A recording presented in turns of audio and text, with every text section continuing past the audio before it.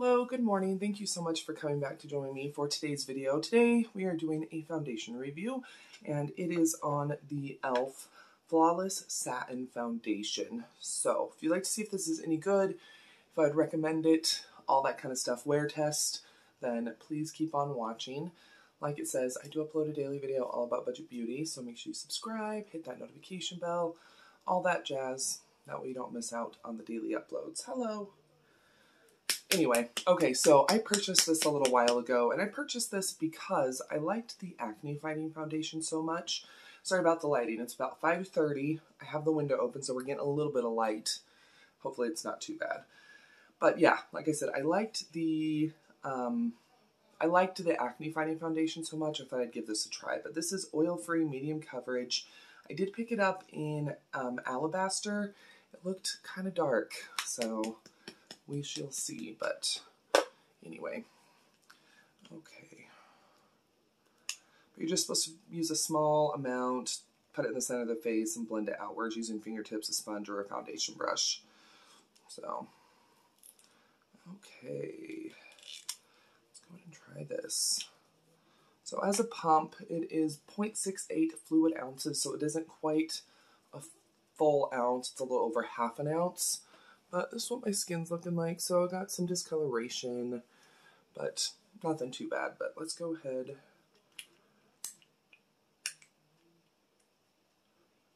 Okay. Just go. Ooh, it's supposed to be cool. That's yellow. That is yellow. That is not cool at all.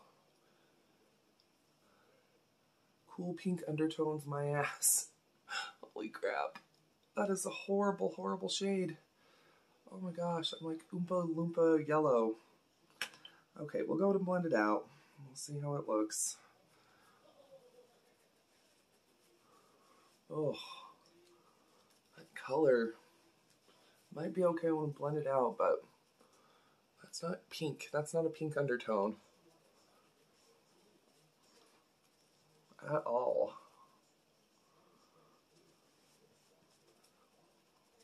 Has a slight scent to it, nothing crazy though.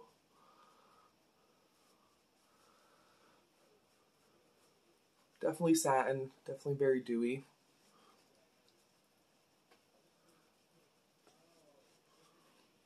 Color's horrible. Let me go ahead.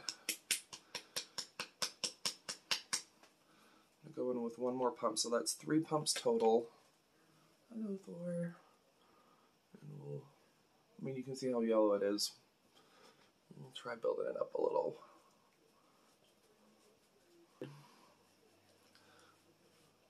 Okay, this is what we're looking like. Covered the acne spot.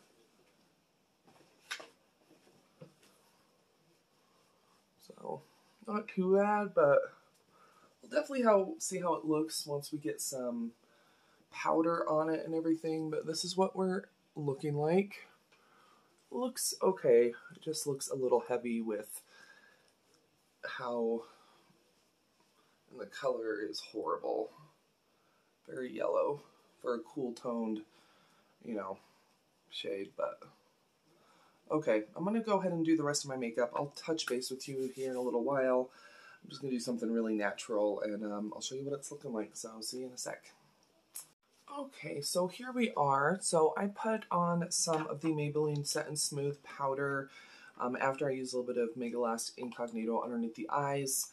And then I just used the bronzer and the blush out of the Ulta Beauty 3-in-1 Cheek Palette in Santori Sun. I did not put on any highlighter because I want to see how dewy this gets throughout the day. But this is what we're looking like. So it's sitting okay on the skin. Obviously, I didn't use any primer, so you can still see a lot of texture. But from far away, it looks okay except for the shade. I mean, I've gotten some sun, but I'm definitely not, you know, and this is alabaster. That's what's crazy is alabaster, neutral pink undertones. And it's not. It is definitely, it's definitely pretty yellow. But I will touch base with you here in a little while, show you what it looks like in natural daylight, all that jazz. But yeah, this is what the e.l.f. Flawless Satin Foundation is looking like so far on my combo aging skin. So I'll see you here in a little bit for my first check-in. Okay, so I am sitting here on my break, and this is what the foundation is looking like. It's not very hot. We just got done having a little bit of a thunderstorm. It's like in the 70s. Once again, I put on absolutely no highlighter, and like you can see how shiny I am. So it's definitely luminous. Having a tiny bit of transfer, but I think it looks okay.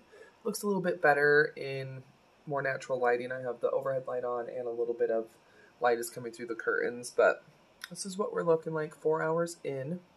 So not bad.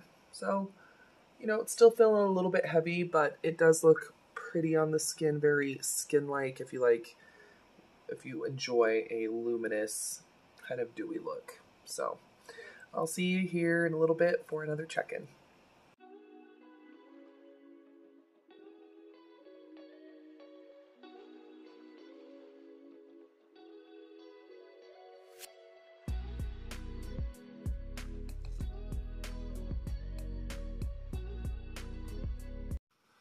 Hello. Okay, so here is what the foundation is looking like after 8 hours.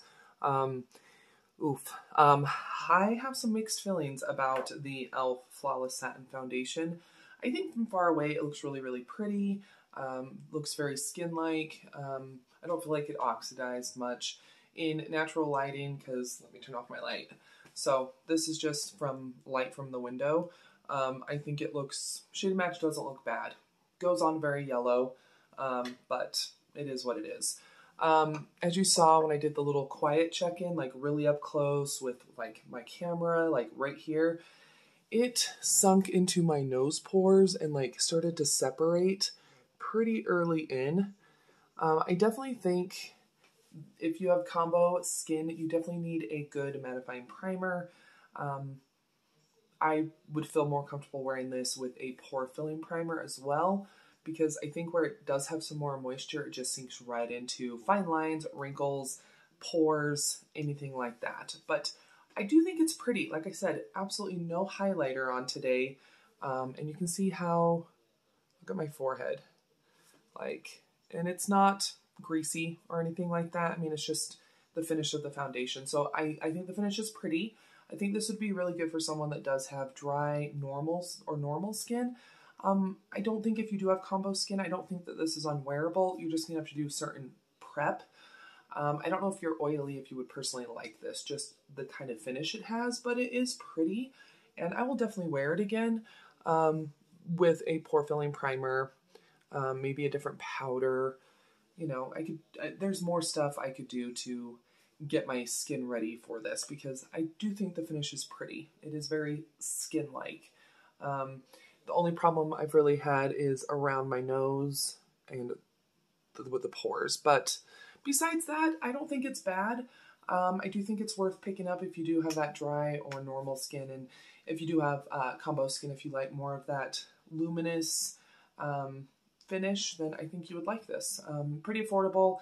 You got to be careful with the shade range. I would recommend going into store to try to find it because, like I said, this is alabaster. And it's, I mean, you know what I mean? So I like it. I recommend it. It's just going to depend on your skin type and your skin issues. But anyway, there we go. I need to go shower because I'm actually had to go run some errands when I finally get out of my pajamas. But I hope you enjoyed today's video. I'll go ahead and link this down below, either through the little tab that has the products or an Amazon affiliate link. You're welcome to use it. You definitely don't have to. It's just there for ease of shopping. But if you did enjoy today's video, go ahead and give it a thumbs up and share it. I really, really appreciate it. Let me know if you've tried the Flawless Satin Foundation. What did you think of it? Did you like it? Let me know down below. And of course, you are always more than welcome to follow me on my social media at Facebook and Instagram. And it is at Budget Glam Babe. Don't go anywhere quite yet. Another video should start autoplaying here very shortly. Or you can always click on one of the ones that'll be popping up around the screen. But yeah, I'll see you here in just a sec.